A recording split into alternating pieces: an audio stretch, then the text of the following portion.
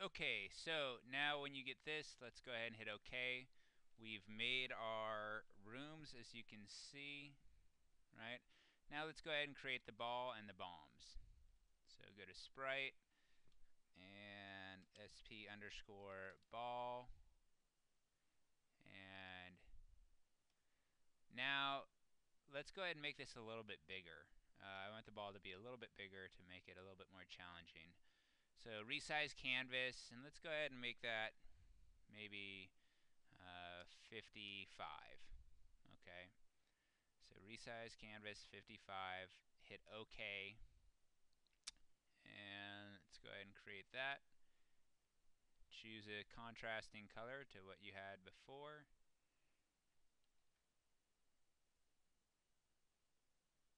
And there you go. And if you want, you can color it in. Click OK. Click OK. And OK. Let's go ahead and create the object as well. ob underscore ball. And let's just assign it ball. We'll get to the events in a little bit.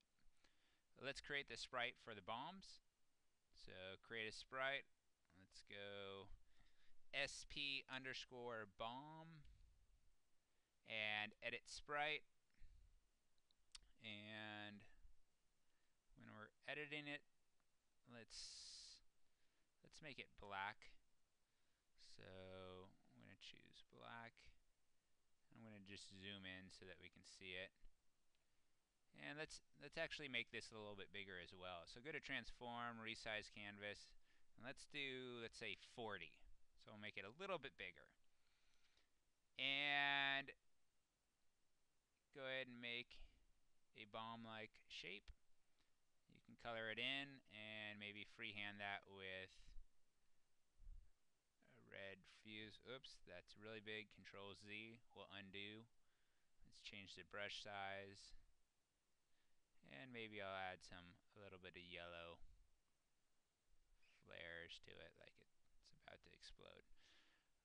Okay, hit OK, OK, and all right. Let's create the object for that.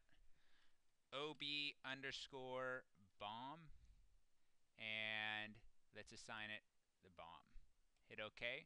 So now we've created our ball and our bomb. Now we need to add events and actions to both the ball and the bomb.